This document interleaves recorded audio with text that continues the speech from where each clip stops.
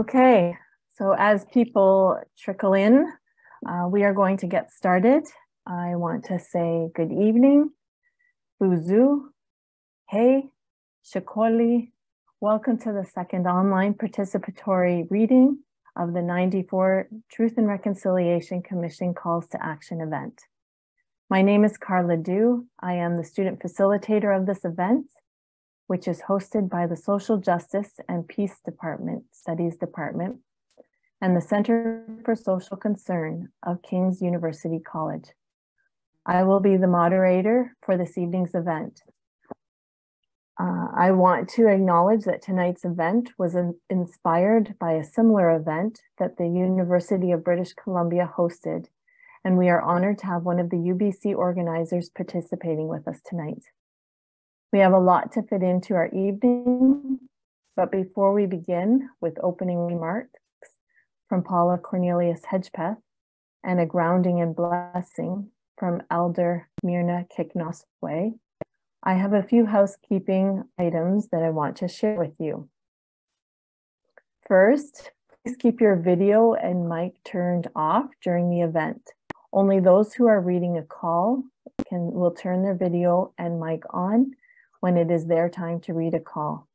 Second, we want to respect everyone's time and know that it is a challenging time of year.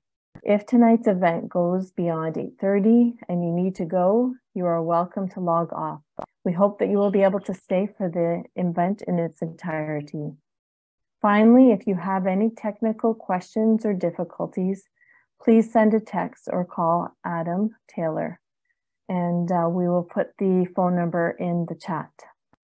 Thank you for your patience, for your participation, and for your willingness to learn, seek truth, and work towards reconciliation with our Indigenous neighbors and communities. Dr. Allison Larkin, Chair of the Department of Social Justice and Peace Studies and co-director of the Center for Social Concern at King's University College, will give the land acknowledgement.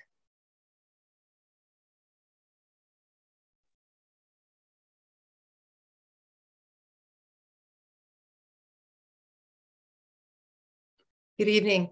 My name is Allison Larkin, and I am very grateful for the opportunity to share a land acknowledgement and reconciliation attestation this evening.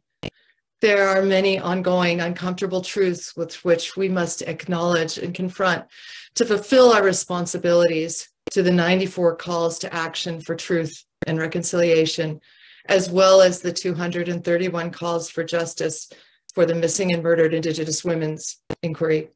This evening, in addition to acknowledging the land that we gather virtually on, I want to speak in solidarity with the women of Winnipeg, where they are once again fighting to get help to find the remains of missing and murdered Indigenous women. The words of the poet Tanaya Winder in her poem, Love Lessons in a Time of Settler Colonialism, to me eloquently capture the unbearable grief of loss suffered by so many families and communities. So I'll share them with you now. They too know all too well that some cracks were built just for us to fall through. We live in a world that tries to steal spirits each day. They steal ours by taking us away. From industrial schools to forced assimilation, genocide means removal of those who birth nations. Our living threatens. Colonization has been choking us for generations. I tell my girls they are vessels of spirit, heirs to lungs expanding. This world cannot breathe without us. There are days I wish I didn't have to teach these lessons, but as an Indigenous woman, silence is deadening. There is danger in being seen. Our bodies are targets marked for violence. We carry the earth's Me Too inside us. A howling wind, our mothers and their mothers swallowed these bullets long ago. The voices ricochet. I wish I were invisible. I wish I were invisible. I wish. Echoes in my eardrums. We know what it's like to live in fear. Colonialism's bullet sits cocked. waiting behind a finger on a trigger. We breathe and speak and sing for survival. We carve out in lines. We write, I know joy, I know pain, I know love, I know love, I know. Lessons we've carried throughout time. Should I go missing, don't stop searching. Drag every river until it turns red, and the waters of our name stretch a flood so wide it catches everything, and we find each other whole and sacred, alive and breathing and breathing and breathing.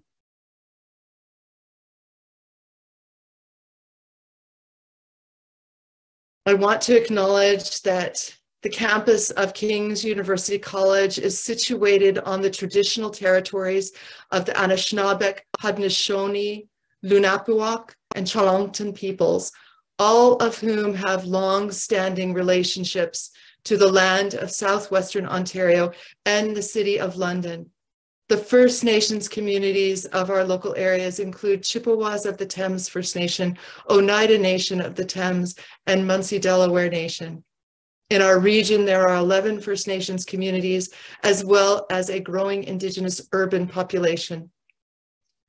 King's University College deeply values the significant historical and contemporary contributions of local and regional First Nations and all of the original people of Turtle Island, also known as North America.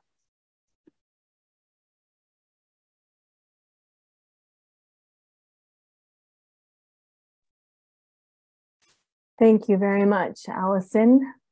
We are now going to call on Paula Cornelius Hedgepath. Paula is a Haudenosaunee woman from Oneida Nation of the Thames First Nation and the Wolf Clan. Paula is the Community Relations and Space Coordinator of the Office of Indigenous Initiatives at Western University. Before Paula gives the opening, we wanted to acknowledge and celebrate the launching of the Wampum Learning Lodge, the new home to Western's Indigenous initiatives and a place of cultural reclamation, reconciliation, revitalization, and respect. We call on Paula now. Sagoli swagwe gahawani na gets otayuni ni wigatoloda anita agni wigahajo. My name is Paula Cornelius Hedgepath, and as mentioned, I am a Haudenosaunee woman from the Oneida Nation of the Thames, and I belong to the Wolf Clan. I'm a mother to two amazing sons who inspire me to do better every day. Good evening, everybody. Let me begin by saying what an honor and a privilege it is to be here and to provide some good words to open this event. I want to first acknowledge the gracious and important work and intention being put forth by King's University College here tonight to remind us all that this work is ongoing and that there is still a lot to be done. Thank you for inviting me to open this reading of the 94 calls to action. When I was asked to open this event, I did some reflections about what reconciliation means to me and what I've been hearing from community members, and as well as what reconciliation looks like in the work that I do here at Western. So reconciliation can and does look different to many people. Whether you are Indigenous or non-Indigenous, the word means something different when you hear it. I think it is a complex concept. It embodies many ideologies, all of which take a lot of work. For Indigenous peoples, I often hear that reconciliation is not for us, or that this work is not work that we need to be focused on. I hear them and I understand what they are saying. To me, reconciliation is supporting Indigenous peoples in ways that will assist with cultural reclamation, reclaiming practices that we knew and had a solid grasp on pre-colonization.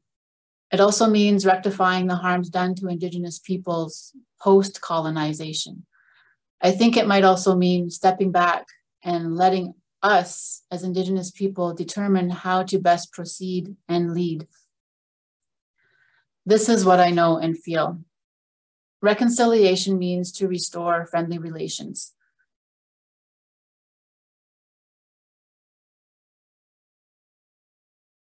Sorry.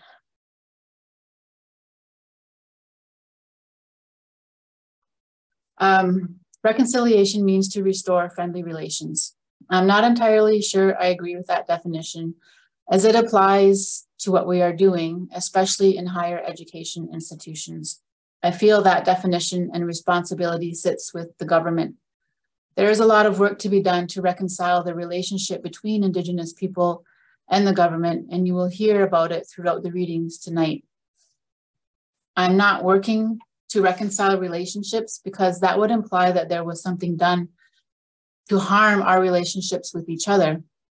The relationships I'm building within these higher education institutions and the communities within are new and built on transparency and respect. I am humbly trying to guide and lead non-Indigenous visitors, colleagues, students, and community members towards an understanding and a relationship that will thrive and that will assist Indigenous peoples in the short and long term. This is what we are working towards. And of course, we do this work with Indigenous community blessings, direction, and guidance at every step. Reconciliation began with the TRC Commission and the bravery of many of the residential school survivors who came forward to speak the truth about the traumatic experiences many shared. It is complex and deeply embedded within our communities now. We are actively working to heal that generational and intergenerational trauma. From that came the 94 calls to action. I was asked if I would be willing to read a favorite or one that resonated with me. And I thank the organizers for the invite to do so, but I could not choose one. Each of those calls to action resonate with me as a Haudenosaunee woman, as a daughter, a granddaughter, a great-granddaughter, a mother, a sister, an auntie, and as a human. One with family that attended residential school and day schools. One that has family stories of government abuse and personal trauma. All those calls to action impact me in one way or another, whether it is my immediate family, my extended family, or my communities. In 2019, the Yellowhead Institute released a Calls to Action Accountability, a status update on reconciliation, which I encourage you to read. In 2016, 5 of the 94 calls to action had been completed. In 2017, the number rose to 7. In 2018, it increased by 1. In 2019, we had a total of 9 complete calls to action, only 9. If that is the pace, then we can reasonably assume 15 or so calls to action are completed today, maybe. We have a long way to go if we are truly invested in seeing these calls actioned and completed, and I hope we all are. Reading them and reminding ourselves of what these calls are is a positive step, but what I hope that each reader does tonight, tomorrow, and the days that follow is reflect on how you can be that change or catalyst that initiates any one of these calls into action. Yawango, miigwech, anishik, and thank you. Yauko Paula. That was beautiful and very powerfully said. And Yauko. I have the honor of introducing Elder Myrna Kiknoswe. Elder Kiknoswe is from Walpole Island, Bikojuwanyan territory, and has served as a visiting elder with Western University's Indigenous Student Center and Indigenous Post-Secondary Education Council for more than 10 years. We are honored to hear the words that have been placed on Elder Kiknoswe's heart to share with us.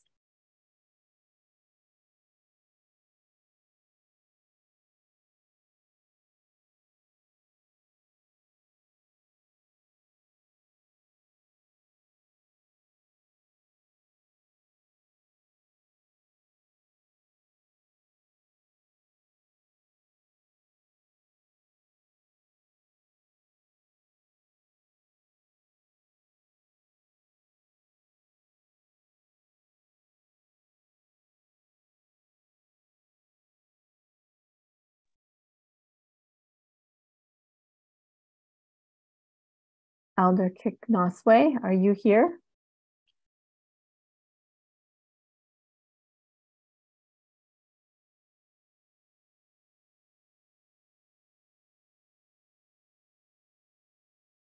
I do see that she's here.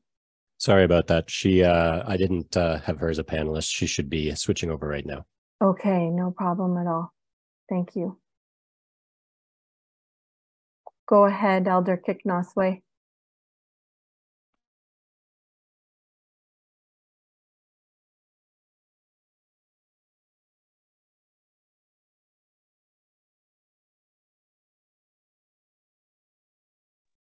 Okay, you want me to start the video?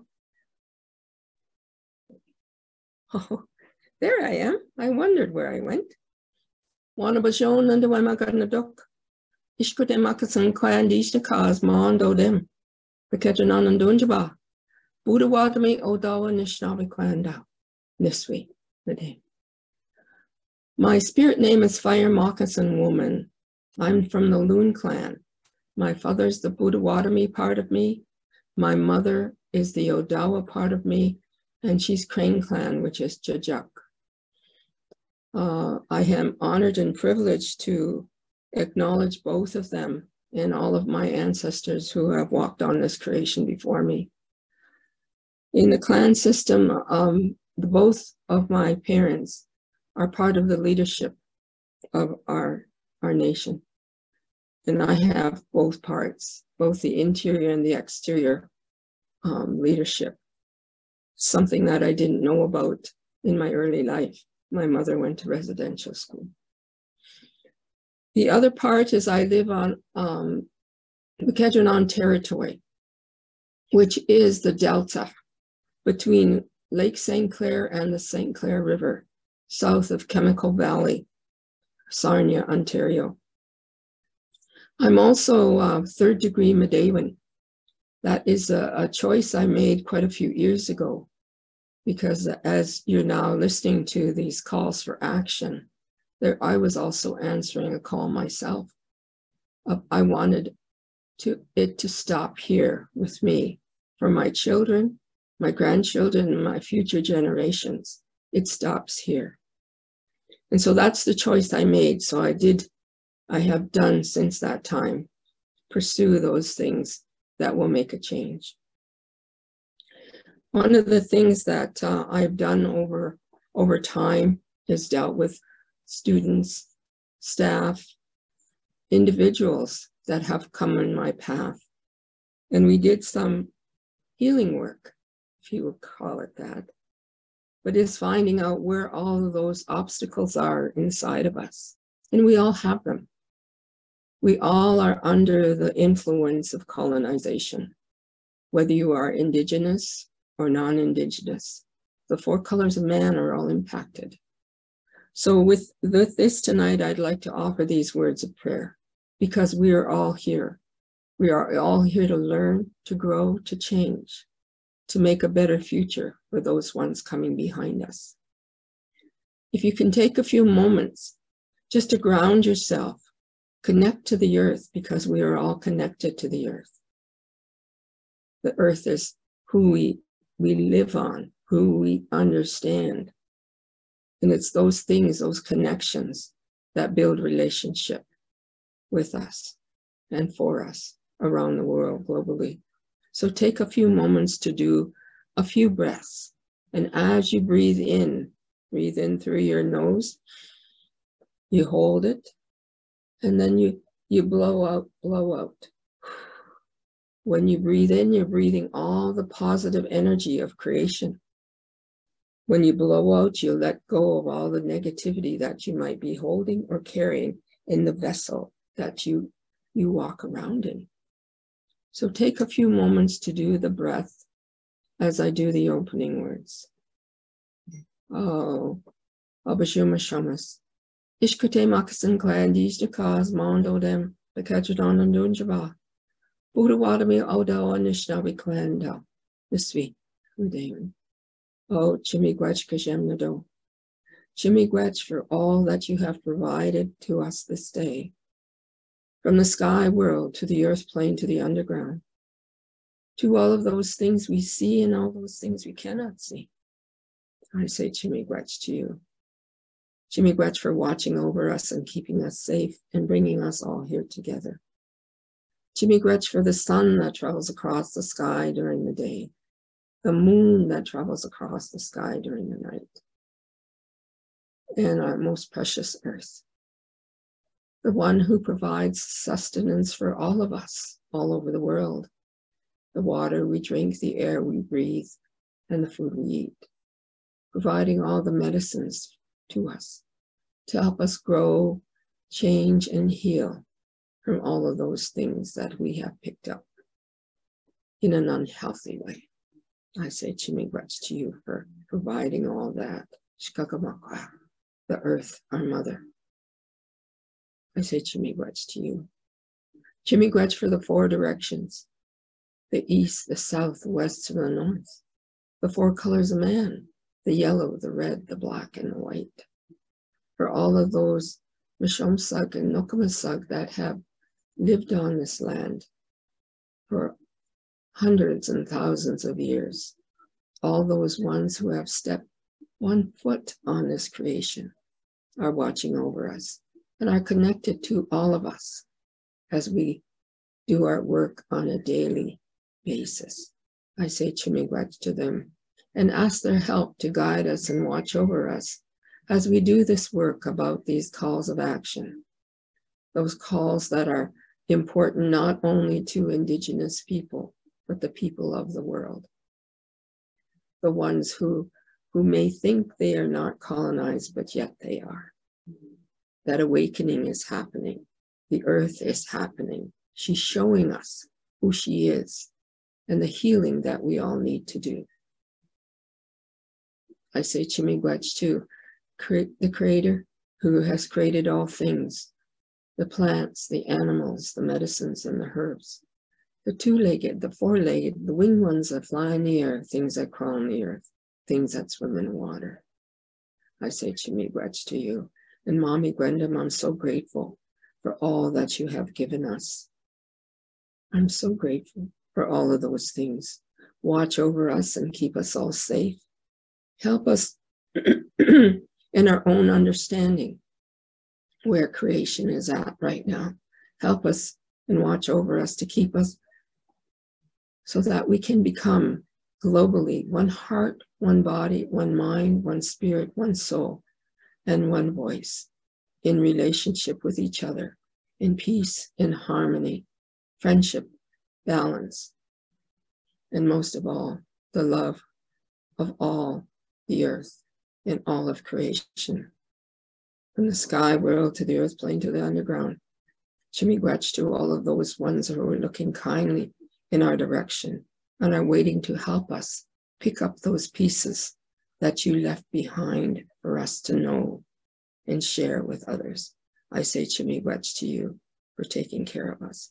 Yakanagana, all my relations, thank you. Mama Piningwa.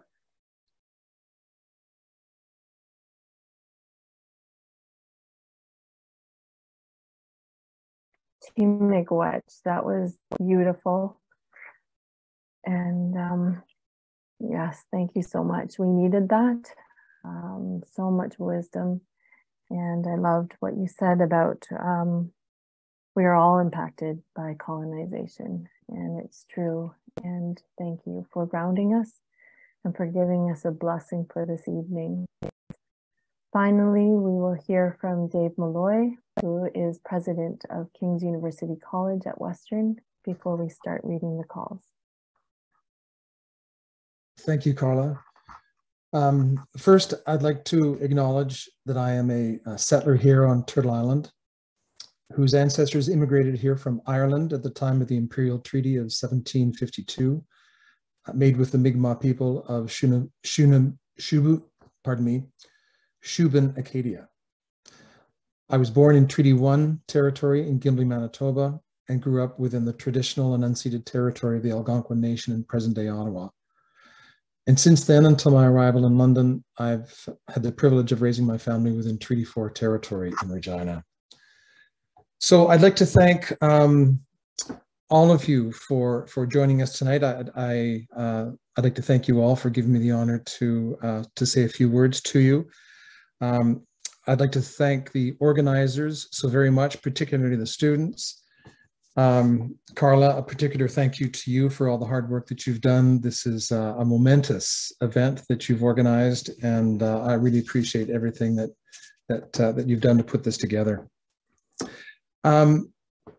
In thinking about my remarks today, I continue to reflect on an event that we had in September, where I think one of Canada's great leaders, Chief Cadmus de Lorme, addressed our community in the Veritas lecture. If you didn't have the chance to see this lecture in person, please access our webpage at King's under the Veritas Lecture Series. This was an outstanding speech, full of wisdom, and Chief de Lorme is a delightful person, and I learned so much from him, and I suspect all of us would learn from listening to his conversation. One of the comments that I'd like to read to you in a moment that I really have been reflecting on quite a bit was all about the notion of education and truth, and maybe more accurately, the lack of it with regard to adults and perhaps adults older than the current generation of high school and university students who have become so knowledgeable about treaties, about residential schools, and tragedies that have befallen the Indigenous community for centuries. And this very simple comment, I've certainly taken to heart, and I would hope that all of us would. And I quote, he said, "We have to understand and teach our kids that we are now the students as adults because we weren't taught the truth." So what this says to me is that it's so important that we accept our lack of knowledge in a very humble way, and that we constantly seek out the truth, and that we take action. Not only at King's University, but obviously across society and across Canada. So on behalf of faculty, staff, and students, my colleagues at the university, King's University College, I want to thank all of you for attending tonight, all of you for your well wishes, all of you for your time, and helping us along this path of reconciliation. We have much to learn and a long way to go, but I think there's a strong will for us to continue down this path, and walking arm in arm is certainly my hope for us tonight. So with that, I'll stop and say thank you very much, and I'm really looking forward to this evening proceeding. Thank you so much. Thank you, President Malloy, for that welcome. We will now begin to read the calls. We will introduce the reader for each call. When you hear your name, please unmute yourself and turn your video on. Read the call and then mute yourself and turn your video off. Readers, please remember to not read too fast or too slow for the ASL interpreters. And we will begin. In order to redress the legacy of residential schools and advance the process of Canadian reconciliation, the Truth and Reconciliation Commission makes the following calls to action.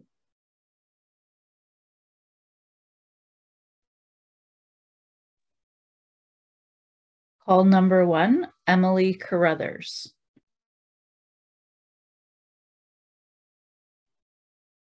We call upon the federal, provincial, territorial, and Aboriginal governments to commit to reducing the number of Aboriginal children in care by monitoring and assessing neglect investigations, providing adequate resources to enable Aboriginal communities and child welfare organizations to keep Aboriginal families together where it is safe to do so, and to keep children in culturally appropriate environments, regardless of where they reside.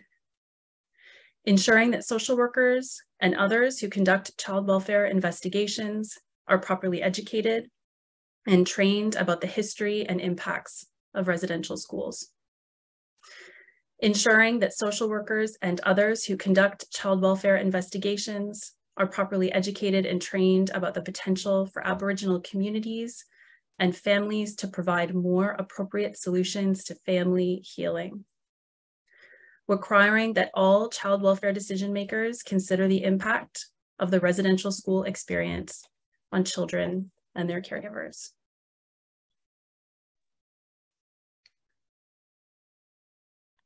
Call number 2, Shore Charno.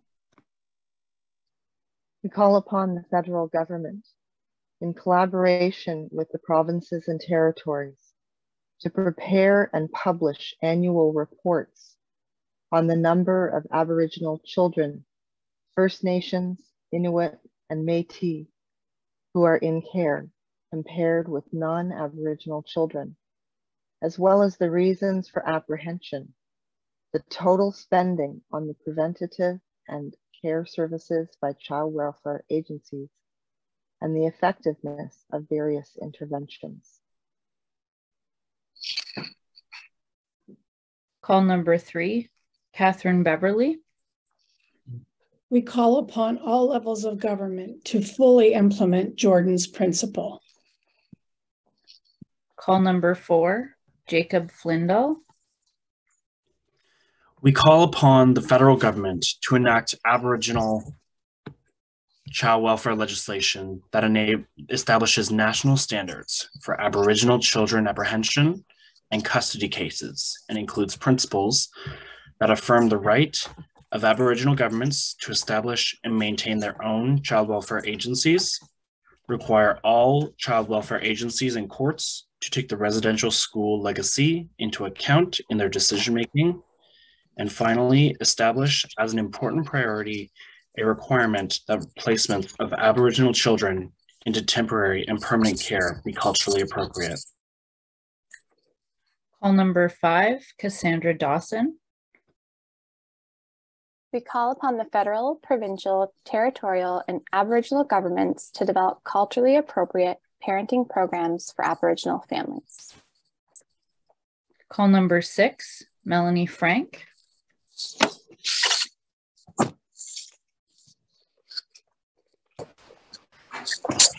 We call upon the Government of Canada to repeal Section 43 of the Criminal Code of Canada.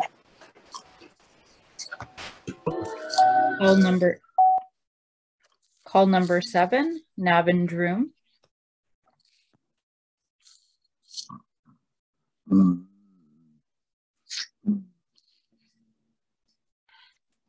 We call upon the federal government to develop with Aboriginal groups a joint strategy to eliminate educational and employment gaps between Aboriginal and non-Aboriginal Canadians.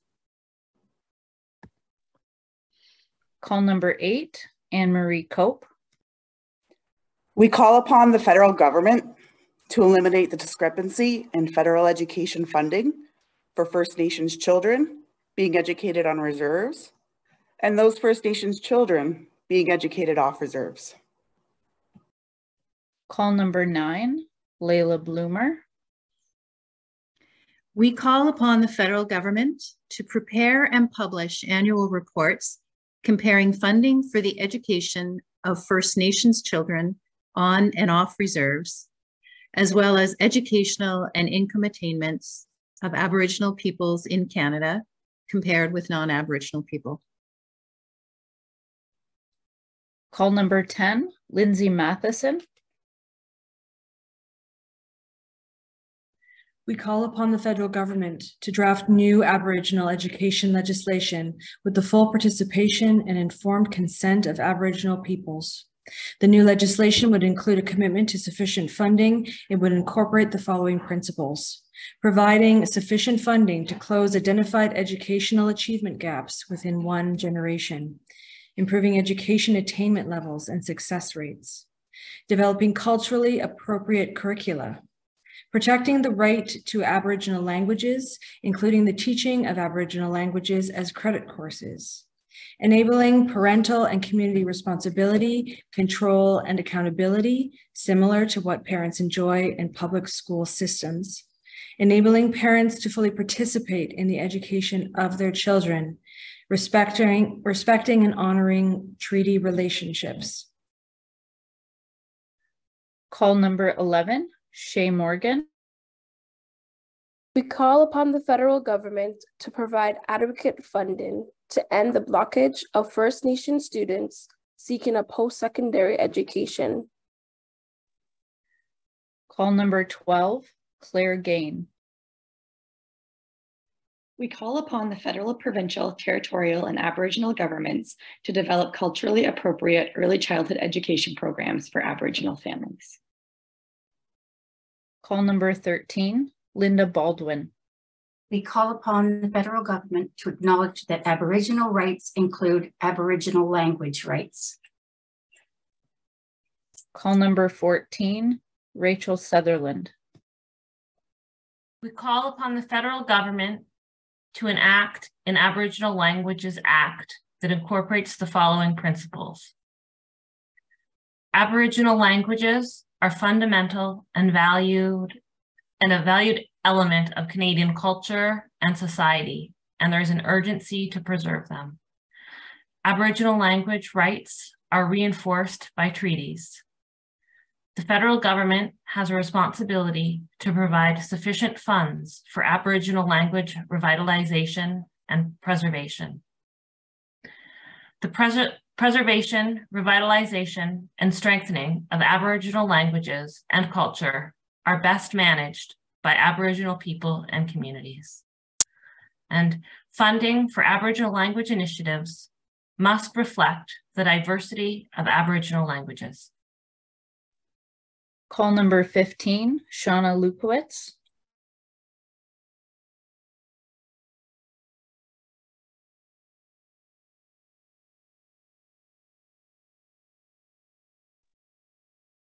Shauna, we don't have any volume.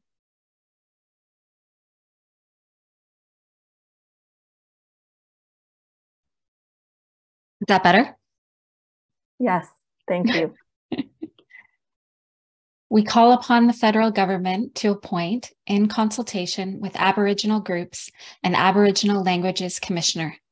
The Commissioner should help promote Aboriginal languages and report on the adequacy of federal funding of Aboriginal languages initiatives. Call number 16, Marilyn DeCoste.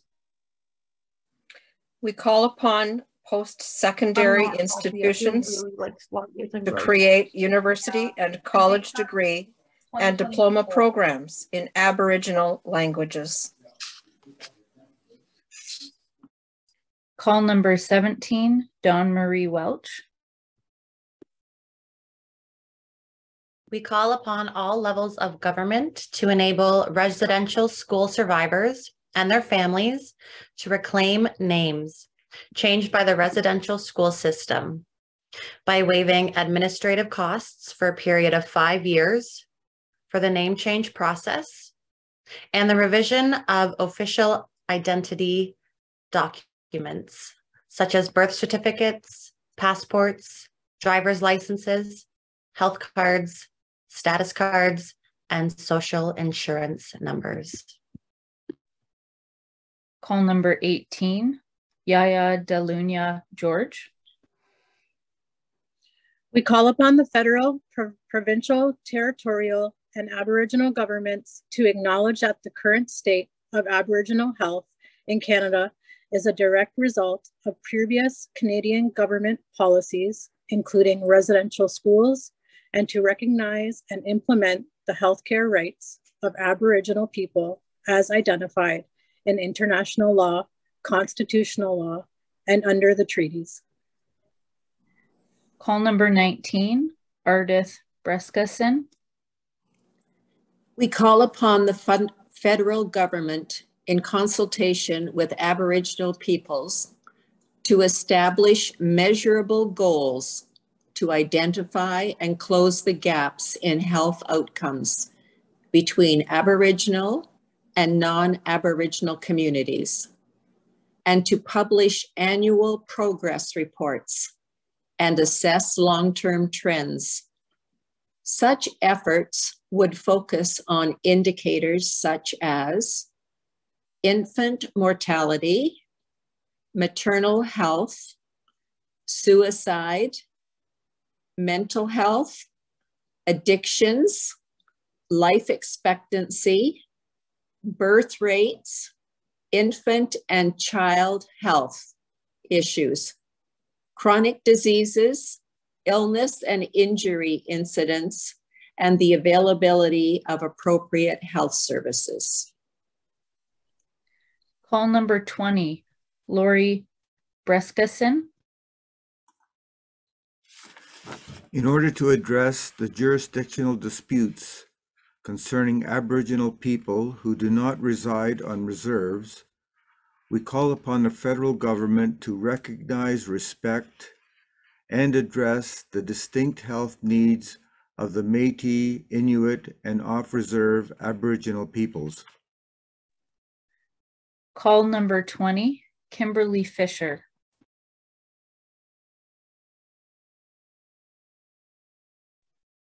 We call upon the federal government to provide sustainable funding for existing and new Aboriginal healing centers to address the physical, mental, emotional, and spiritual harms caused by residential schools, and to ensure that the funding of healing centers in Nunavut in the Northwest Territories is a priority. Call number 22, Scott Cortis. We call upon those who can affect change within the Canadian healthcare system to recognize the value of Aboriginal healing practices and use them in the treatment of Aboriginal patients in collaboration with Aboriginal healers and elders where requested by Aboriginal patients. Call number 23, Lisa Jackson. We call upon all levels of government to increase the number of Aboriginal professionals working in the healthcare field, ensure the retention of Aboriginal healthcare providers in Aboriginal communities, provide cultural competency training for all healthcare professionals. Call number 24, Heather Britton. We call upon medical and nursing schools in Canada to require all students to take a course dealing with Aboriginal health issues, including the history and legacy of residential schools, the United Nations Declaration on the Rights of Indigenous Peoples, treaties and Aboriginal rights, and Indigenous teachings and practices. This will require skills-based training in intercultural competency, conflict resolution, human rights, and anti-racism. Call number 25, Lucas Kettle.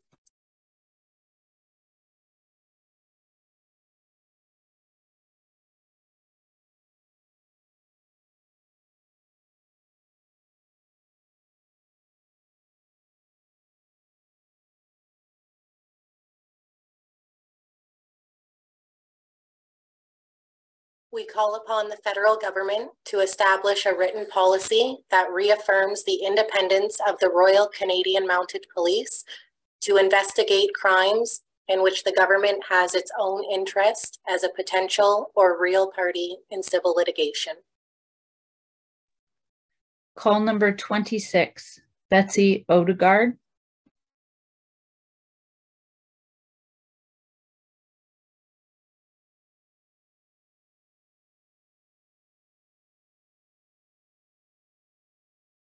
Okay.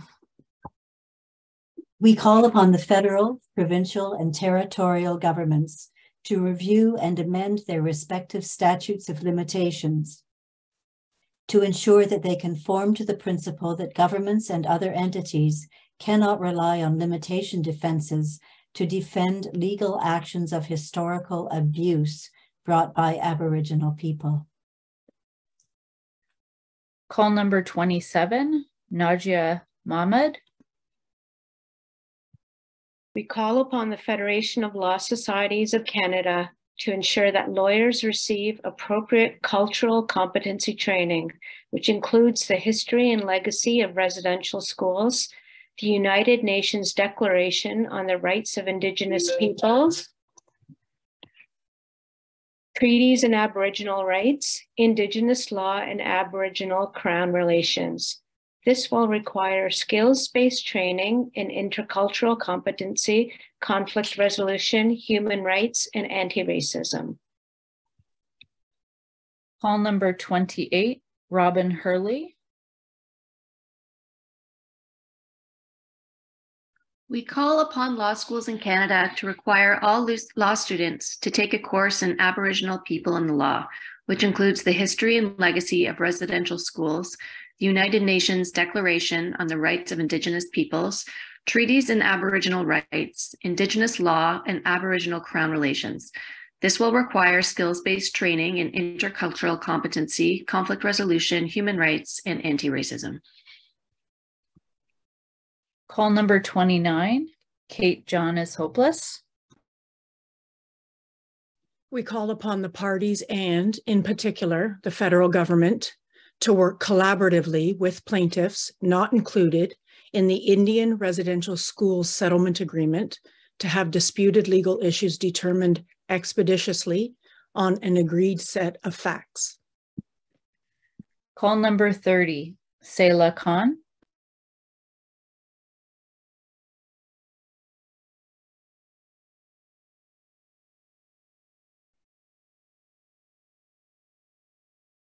We call upon federal, provincial, and territorial governments to commit to eliminating the overrepresentation of Aboriginal people in custody over the next decade, and to issue detailed annual reports that monitor and evaluate progress in doing so. Call number 31, Lisa Macklem.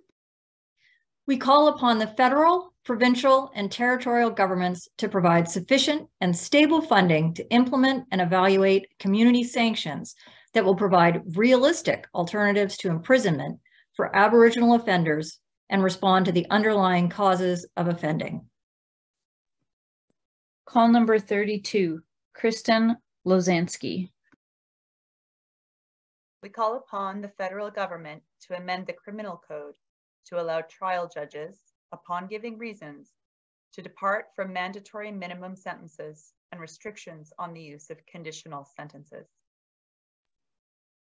Call number 33, Sheris Lynn Curtis. We call upon the federal, provincial, and territorial governments to recognize as a high priority the need to address and prevent fetal alcohol syndrome disorder, FASD, and to develop in collaboration with Aboriginal people, FASD preventative programs that can be delivered in a culturally appropriate manner. Call number 34, Peggy Sattler. We call upon the governments of Canada, the provinces and territories to undertake reforms to the criminal justice system to better address the needs of offenders with fetal alcohol spectrum disorder, FASD, including providing increased community resources and powers for courts to ensure that FASD is properly diagnosed and that appropriate community supports are in place for those with FASD, enacting statutory exemptions from mandatory minimum sentences of imprisonment for offenders affected by FASD, providing community, correctional, and parole resources to maximize the ability of people with FASD to live in the community, and adopting appropriate evaluation mechanisms to measure the effectiveness of such programs and ensure community safety. Call number 35, Serena Van Schaik. We call upon the federal government to eliminate barriers to the creation of additional Aboriginal healing lodges within the federal correctional system. Call number 36, Tamia Shikas.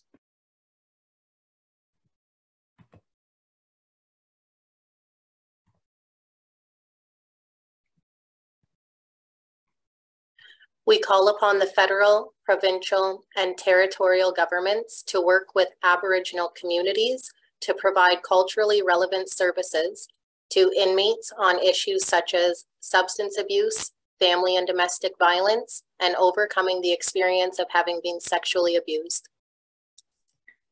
Call number 37, Zahi Ali.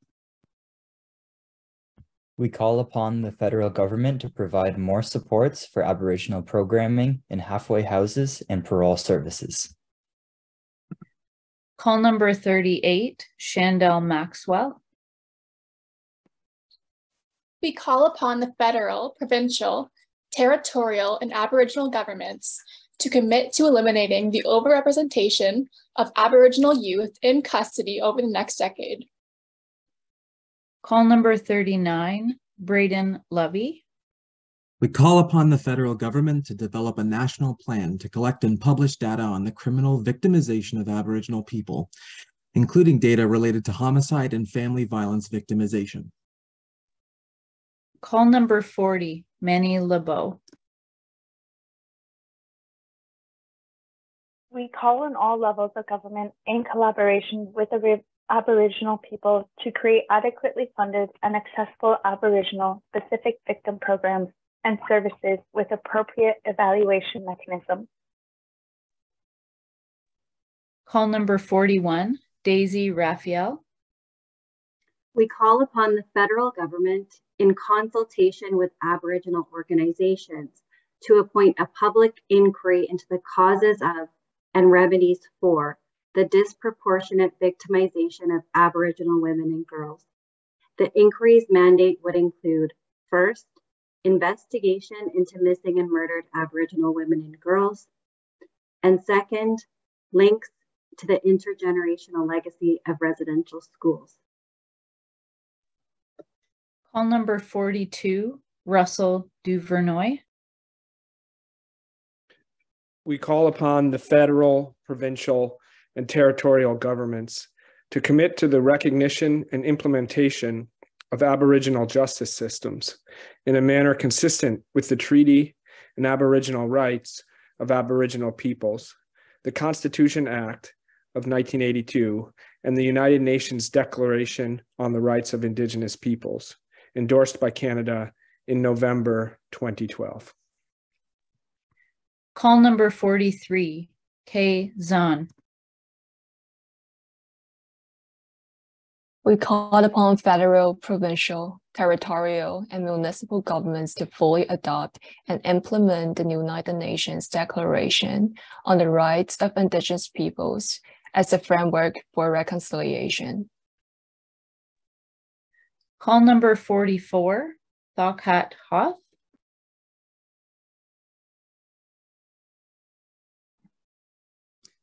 We call upon the Government of Canada to develop national action plans, strategies, and other concept measures to achieve the goal of the United Nations Declarations on the Rights of Indigenous Peoples.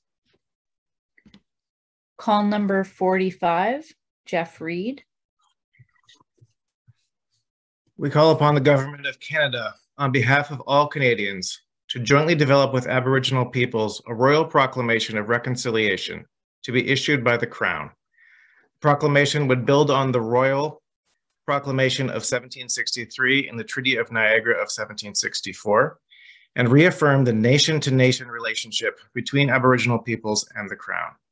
The proclamation would include, but not be limited to, the following elements: repudiate concepts used to justify European sovereignty over Indigenous lands and peoples, such as the doctrine of discovery and terra nullius. Second, adopt and implement the United Nations Declaration on the Rights of Indigenous Peoples as the framework for reconciliation. Third, renew or establish treaty relationships based on principles of mutual recognition, mutual respect, and shared responsibility for maintaining those relationships into the future. And fourth, reconcile Aboriginal and Crown constitutional and legal orders to ensure that Aboriginal peoples are full partners in Confederation, including the recognition and integration of Indigenous laws and legal traditions in negotiation and implementation processes involving treaties, land claims, and other constructive agreements. Call number 46, Jan Evans. We call upon the parties to the Indian Residential Schools Settlement Agreement to develop and sign a covenant of reconciliation that would identify principles for working collaboratively to advance reconciliation in Canadian society, and that would include, but not be limited to, reaffirmation of the parties' commitment to reconciliation, repudiation of concepts used to justify European sovereignty over Indigenous lands and peoples, such as the doctrine of discovery and terra nullius, and the reformation of laws, governance structures, and policies within their respective institutions that continue to rely on such concepts. Full adoption and implementation of the United Nations Declaration on the Rights of Indigenous Peoples as the framework for reconciliation. To support for the renewal or establishment of treaty relationships based on principles of mutual recognition, mutual respect, and shared responsibility for maintaining those relationships into the future, and enabling those excluded from the settlement agreement to sign on to the covenant of reconciliation.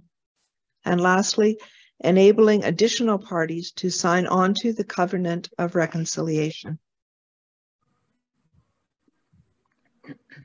Call number 47, Becky Ong. We call upon federal, provincial, territorial, and municipal governments to repudiate concepts used to justify European sovereignty over Indigenous peoples and lands, such as the doctrine of discovery and terra nullius, and to reform those laws, government policies, and litigation strategies that continue to rely on such concepts. Call number 48, Dave Malloy. We call upon the church parties to the settlement agreement and all other faith groups and interfaith social justice groups in Canada who have not already done so to formally adopt and comply with the principles, norms, and standards of the United Nations Declaration on the Rights of Indigenous Peoples as a framework for reconciliation. This would include, but not be limited to, the following commitments: ensuring that their institutions, policies, programs, and practices comply with the United Nations Declaration of the Rights of Indigenous Peoples, respecting Indigenous peoples' right to self-determination in spiritual matters, including the right to practice, develop, and teach their own spiritual and religious traditions, customs, and ceremonies consistent with Article 12.1 of the United Nations Declaration on the Rights of Indigenous Peoples. Engaging in the ongoing public dialogue and actions to support the United Nations Declaration on the Rights of Indigenous Peoples, and issuing a statement no later than March 31st, 2016, quite some time ago, from all the religious denominations and faith groups as to how they will implement the United Nations Declaration on the Rights of Indigenous Peoples. Call number 49, Sue Sorensen.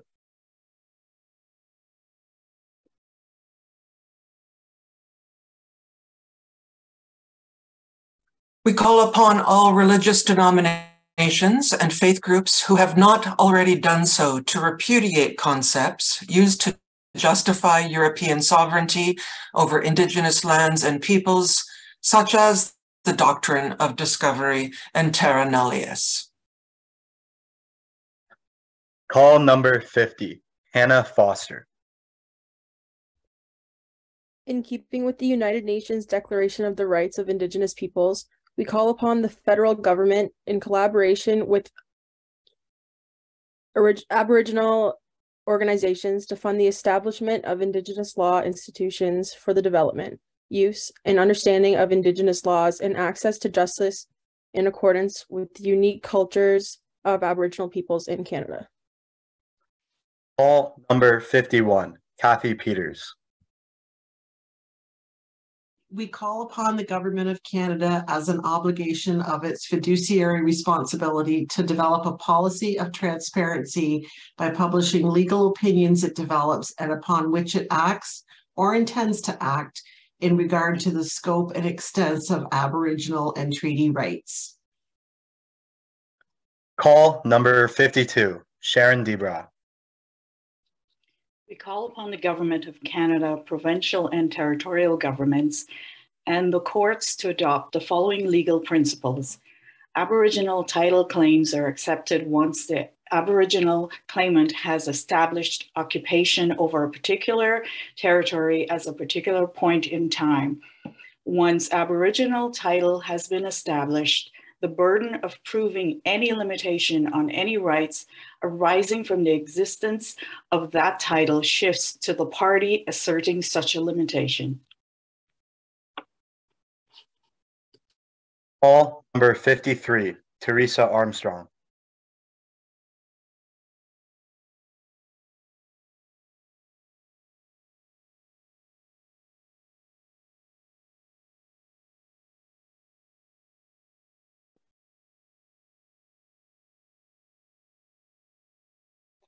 We call upon the Parliament of Canada in consultation with the Aboriginal peoples to enact legislation to establish a National Council for Reconciliation.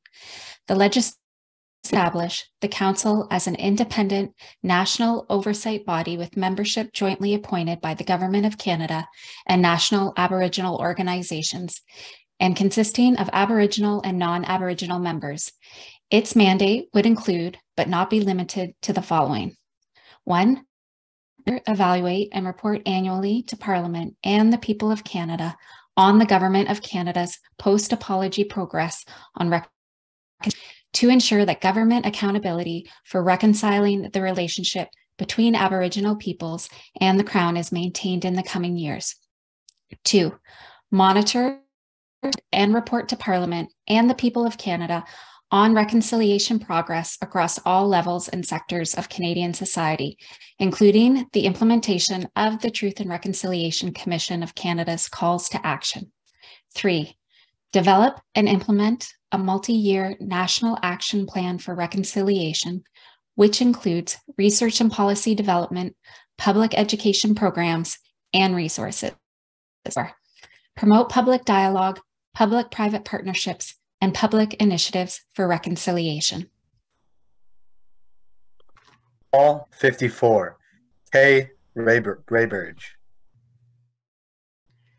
We call upon the Government of Canada to provide multi-year funding for the National Council for Reconciliation to ensure that it has the financial, human, and technical resources required to conduct its work, including the endowment of a National Reconciliation Trust to advance the cause of reconciliation. Call 55, Irene Matheson.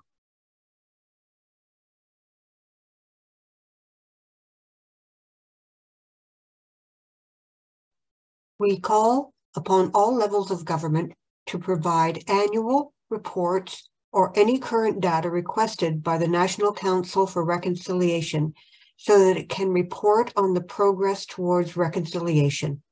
The reports or data would include, but not be limited to, the number of Aboriginal children, including Métis and Inuit children in care, compared with non-Aboriginal children, the reasons for apprehension, and the total spending on preventative and care services by child welfare agencies.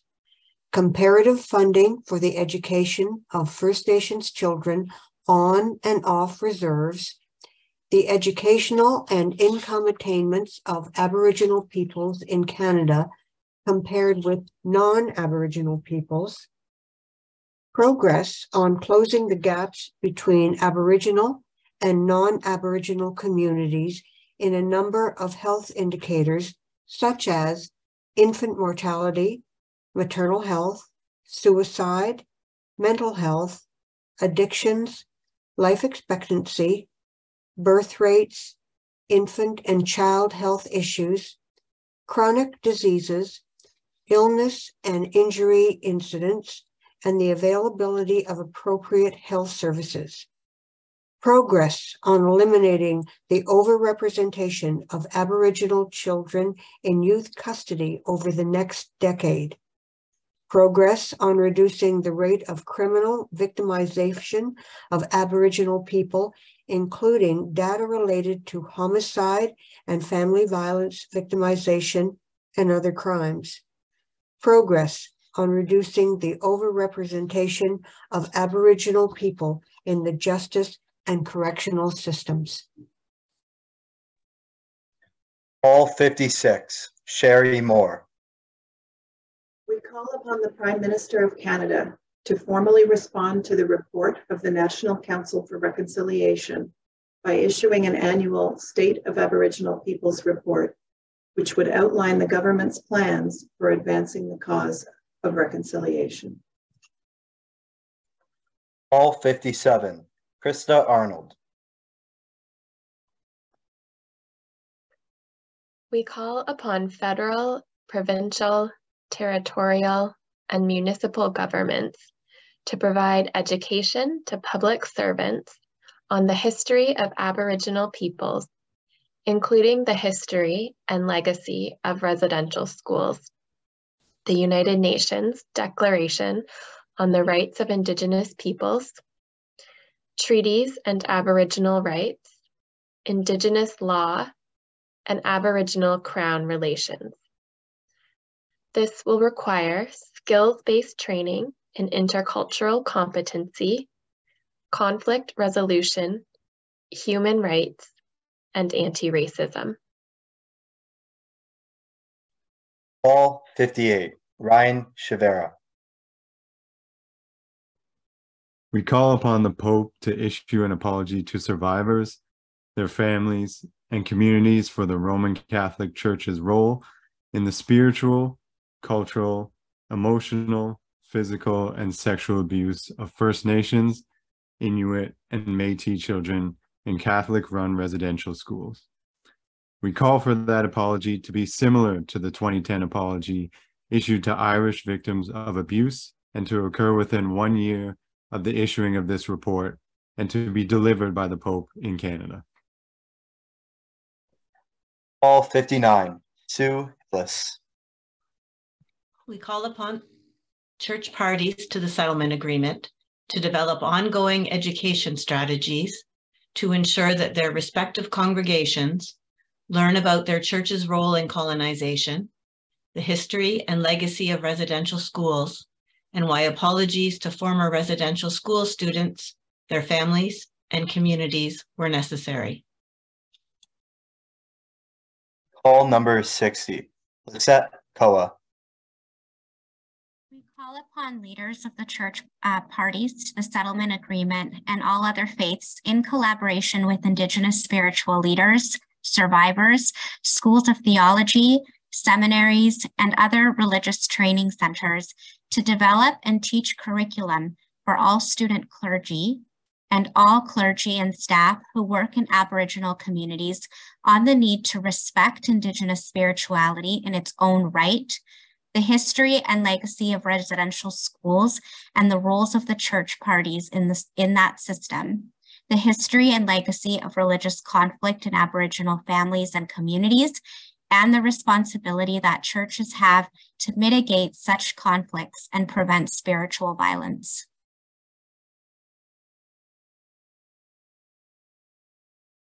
Call number 61, Jonathan Sears. We call upon church parties to the settlement agreement in collaboration with survivors and representatives of Aboriginal organizations to establish permanent funding to Aboriginal people for community-controlled healing and reconciliation projects, community-controlled culture and language revitalization projects, community-controlled education and relationship building projects, regional dialogues for Indigenous spiritual leaders and youth to discuss Indigenous spirituality, self-determination, and reconciliation. Call number 62, Corey Dahasky. We call upon the federal, provincial, and territorial governments in consultation and collaboration with survivors, Aboriginal peoples, and educators to make age-appropriate curriculum on residential schools, treaties, and Aboriginal peoples' historical and contemporary contributions to Canada a mandatory education requirement for kindergarten to grade 12 students. 2, provide the necessary funding to post-secondary institutions to educate teachers on how to integrate Indigenous knowledge and teaching methods into classrooms. 3, provide the necessary funding to Aboriginal schools to utilize Indigenous knowledge and teaching methods in classrooms. 4, establish senior level positions in government at the assistant deputy minister level or higher dedicated to Aboriginal content and education. Call number 63, Jess Natwell. We call upon the Council of Ministers of Education Canada to maintain an annual commitment to Aboriginal education issues, including developing and implementing kindergarten to grade 12 curriculum and learning resources on Aboriginal peoples in Canada, in Canadian history, and the long history and legacy of residential schools. Sharing information and best practices on teaching curriculum related to residential schools and Aboriginal history. Building student capacity for intercultural understanding, empathy, and mutual respect. Identifying teacher training needs relating to the above. Call number 64, Jennifer Slay. We call upon all levels of government that provide public funds to denominational schools to require such schools to provide an education on comparative religious studies, which must include a segment on Aboriginal spiritual beliefs and practices developed in collaboration with Aboriginal elders. Call number 65, Alvin Wright.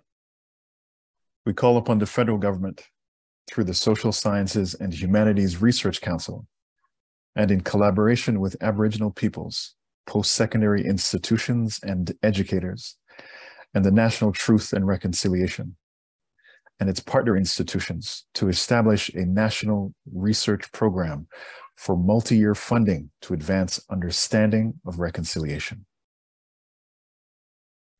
Call number 66, Shauna Lukowitz. We call upon the federal government for community-based youth organizations to deliver programs on reconciliation and establish a national network to share information and best practices. Call number 67, Chantel Moxley. We call upon the federal government to provide funding to the Canadian Museums Association to undertake, in collaboration with Aboriginal peoples, a national review of museum policies and best practices to determine the level of compliance with the United Nations Declaration on the Rights of Indigenous Peoples and to make recommendations. Call number 68, Kobe Dowdell. We call upon the federal government, in collaboration with Aboriginal peoples and the Canadian Museums Association, to mark the 150th anniversary of Canadian Confederation in 2017 by establishing a dedicated national funding program for commemoration projects on the theme of reconciliation. Call number 69, Martha Gordon.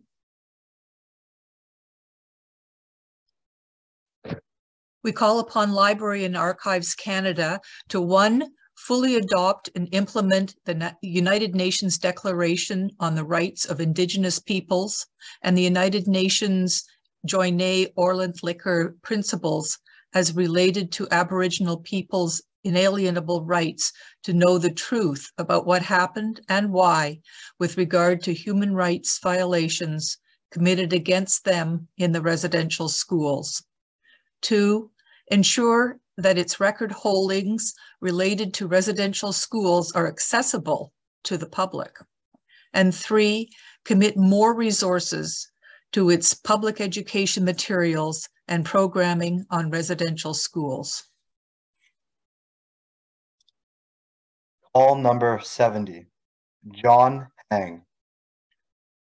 We call upon the federal government to provide funding to the Canadian Association of Archivists to undertake, in collaboration with Aboriginal peoples, a national review of archival policies and best practices to determine the level of compliance with the United Nations Declaration on the Rights of Indigenous Peoples and the United Nations Joyner-Orland-Licker principles as related to Aboriginal people's inalienable right to know the truth about what happened and why with regard to human rights violations committed against them in the residential schools.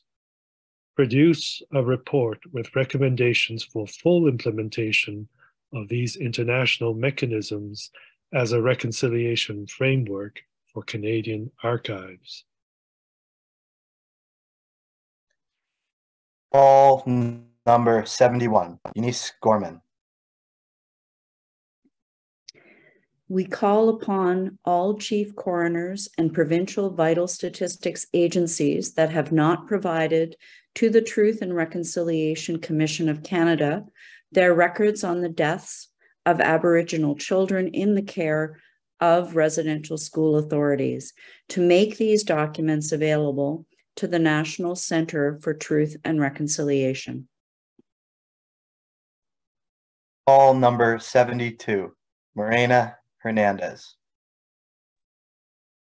We call upon the federal government to allocate sufficient resources to the National Centre for Truth and Reconciliation to allow it to develop and maintain the National Residential School Student Death Register established by the Truth and Reconciliation Commission of Canada.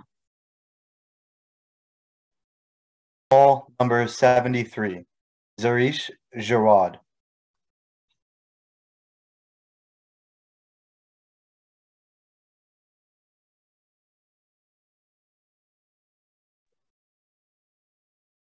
We call upon the federal government to work with churches, Aboriginal communities, and former residential school students to establish and maintain an online registry of residential school cemeteries, including where possible, maps showing the location of deceased residential school children.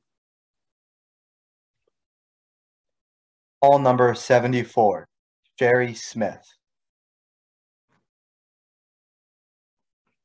We call upon the federal government to work with the churches and the Aboriginal community leaders to inform the families of children who died at residential schools of the child's burial location and to respond to the family's wishes for appropriate commemoration ceremonies and markers and reburial in home communities where requested. Call number 75, Cheryl Witwick. We call upon the federal government to work with provincial, territorial, and municipal governments, churches, Aboriginal communities, former residential school students, and current landowners to develop and implement strategies and procedures for the ongoing identification, documentation, maintenance, commemoration, and protection of residential school cemeteries or other sites at which residential school children were buried. This is to include the provision of appropriate memorial ceremonies and commemorative markers to honor the deceased children. Call number 76, Rafis Nin.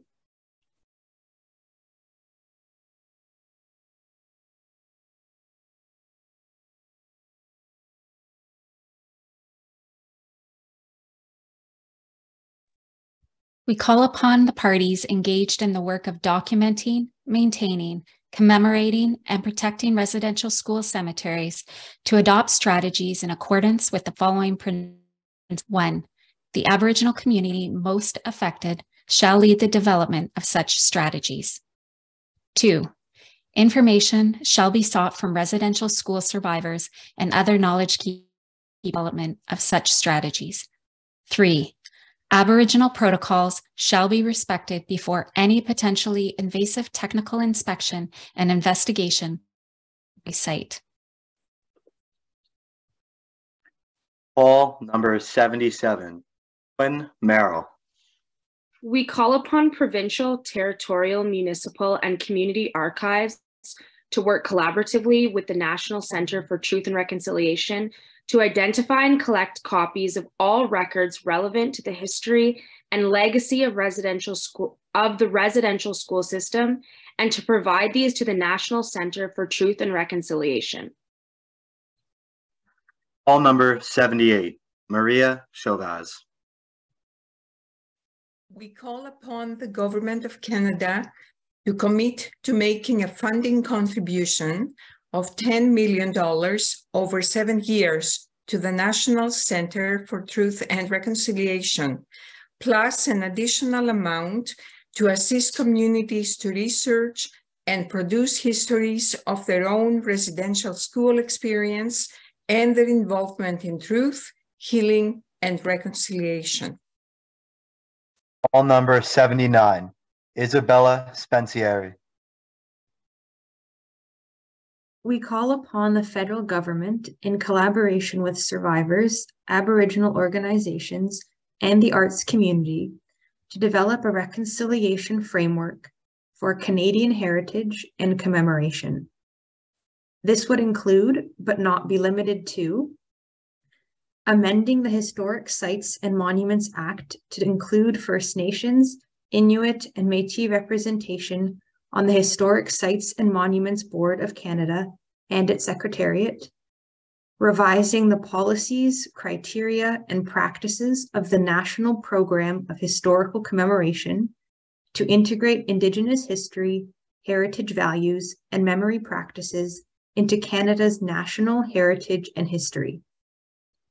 Developing and implementing a national heritage plan and strategy for commemorating residential school sites, the history and legacy of residential schools, and the contributions of Aboriginal peoples to Canada's history. Call number 80, Jennifer Pilling.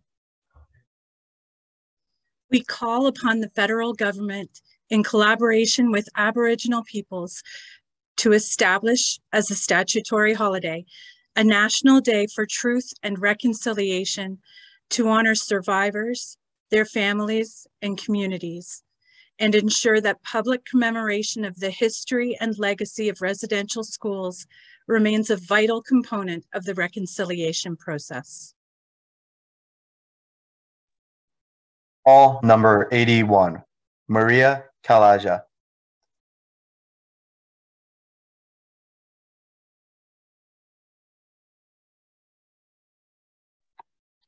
We call upon the federal government, in collaboration with survivors and their organizations and other parties to the settlement agreement, to commission and install a publicly accessible, highly visible residential schools national monument in the city of Ottawa to honor survivors and all the children who are lost to their families and communities. Call number 82, Dennis Greco.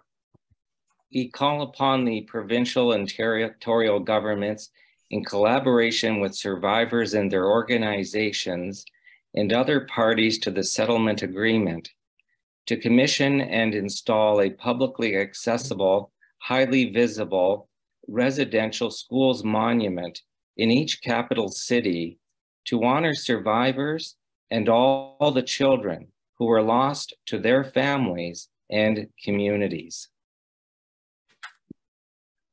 Call number 83, Veronica Antipola. We call upon the Canada Council for the Arts to establish as a funding priority a strategy for Indigenous and non-Indigenous artists to undertake collaborative projects and produce works that contribute to the reconciliation process. Call number 84, Aaron Mullen. We call upon the federal government to restore and increase funding to the CBC, Radio Canada, to enable Canada's national public broadcaster to support reconciliation and be properly reflective of the diverse cultures, languages, and perspectives of Aboriginal peoples, including, but not limited to, increasing Aboriginal programming, including Aboriginal language speakers, increasing equitable access for Aboriginal peoples to jobs, leadership positions, and professional development opportunities within the organization, continuing to provide dedicated news coverage and online public information resources on issues of concern to Aboriginal peoples and all Canadians, including the history and legacy of residential schools and the reconciliation process. Call number 85, Ron Corsin. We call upon the Aboriginal Peoples Television Network as an independent nonprofit broadcaster with programming by, for, and about Aboriginal peoples to support reconciliation, including, but not limited to, 1, continuing to provide leadership in programming and organizational culture that reflects the diverse cultures, languages, and perspectives of Aboriginal peoples. 2, continuing to develop media initiatives that inform and educate the Canadian public and connect Aboriginal and non-Aboriginal Canadians. Call number 86, Simran Sidhu.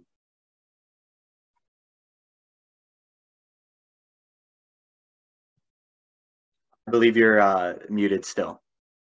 Sorry.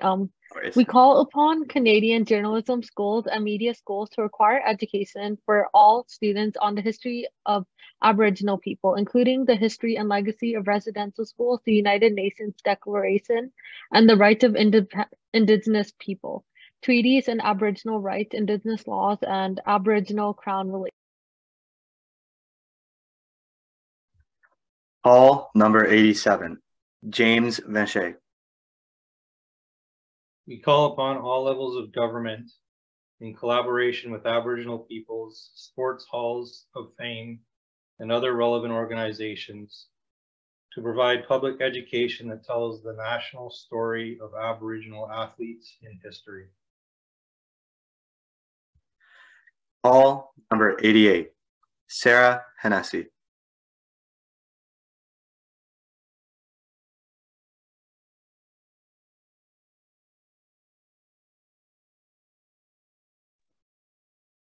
We call all levels of government to take action to ensure long-term Aboriginal athlete development and growth, and continued support for the North American Indigenous Games, including funding to host the Games and territorial team preparation and travel.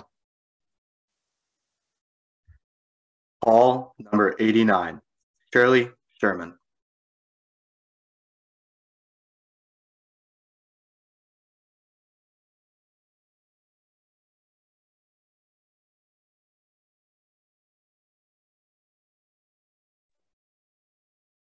We call upon the federal government to amend the Physical Activity and Sport Act to support reconciliation by ensuring that policies to promote physical activity as a fundamental element of health and well-being, reduce barriers to sports participation, increase the pursuit of excellence, and build capacity in the Canadian sports system are inclusive of Aboriginal peoples.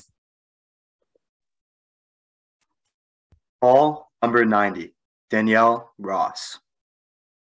We call upon the federal government to ensure that national sports policies, programs, and initiatives are inclusive of Aboriginal peoples including but not limited to establishing, in collaboration with provincial and territorial governments, stable funding for and access to community sports programs that reflect the diverse cultures and traditional sporting activities of Aboriginal peoples, and an elite athletic development program for Aboriginal athletes, programs for coaches, trainers, and sports officials that are culturally relevant for Aboriginal peoples, and anti-racism awareness and training programs.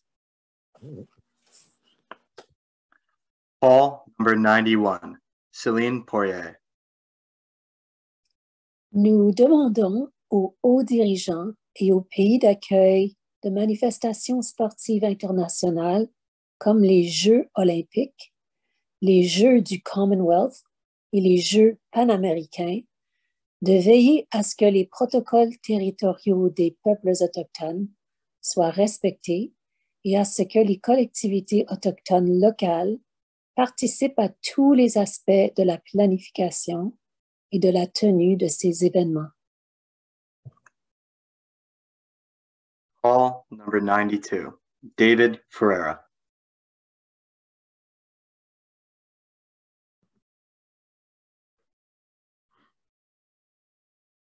We call upon the corporate sector in Canada to adopt the United Nations Declaration on the Rights of Indigenous People as a reconciliation framework and to apply its principles, norms, and standards to corporate policy and core operational activities involving Indigenous peoples and their lands and resources. This would include, but not limited to, the following. 1, commit to meaningful consultation, building respectful relationships, and obtaining the free, prior, and informed consent of Indigenous peoples before proceeding with economic development projects. 2, ensure that Aboriginal peoples have equitable access to jobs, training, and education opportunities in the corporate sector, and that Aboriginal communities gain long-term sustainable benefits from economic development projects. 3, provide education for management and staff on the history of Aboriginal peoples, including the history and legacy of residential schools, the United Nations Declaration on the Rights of Indigenous Peoples, treaties and Aboriginal rights, Indigenous law, and Aboriginal Crown relations.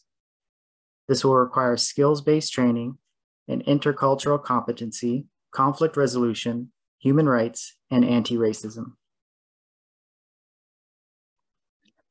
Call number 93, Carla Lapa.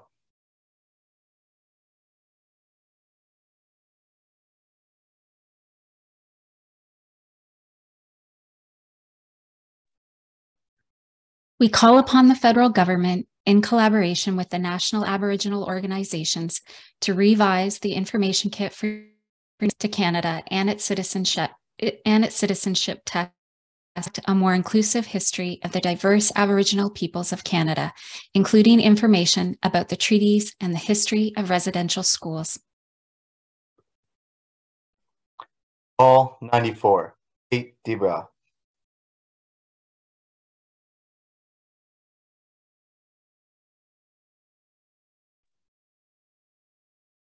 We call upon the Government of Canada to replace the oath of citizenship with the following. I swear or affirm that I will be faithful and bear true allegiance to Her Majesty Queen Elizabeth II, Queen of Canada, her heirs and successors, and that I will faithfully observe the laws of Canada, including treaties with Indigenous peoples, and fulfill my duties as a Canadian citizen.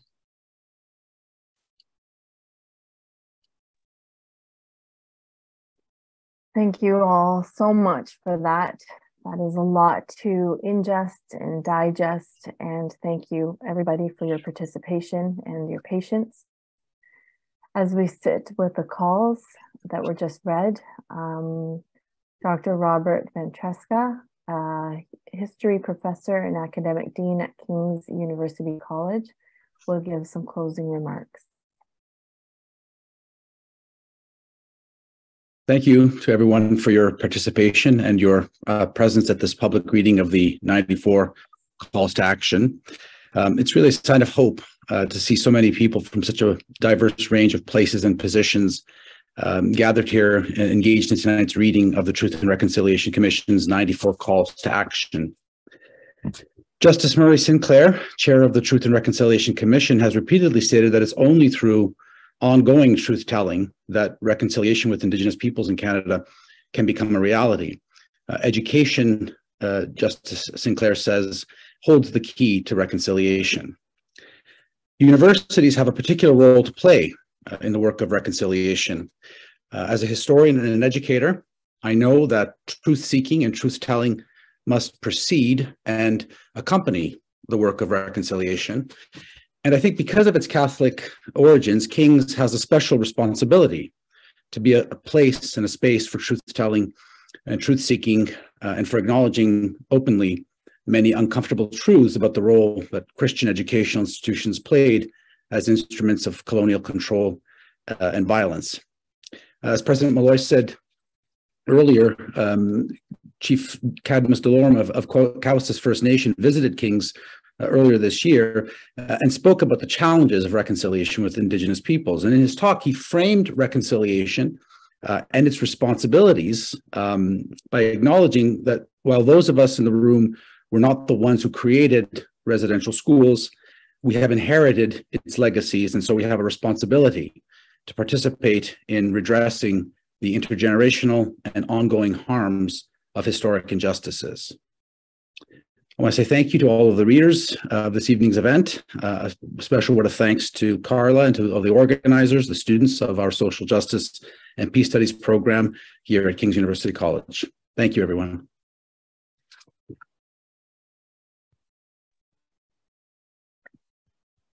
Thank you so much, and thank you for your patience. And we hope to see you again next year. As we sign off, we have posted some supports if it is helpful to anyone to access them. These events are important, and they also stir up and trigger unpleasant feelings or thoughts.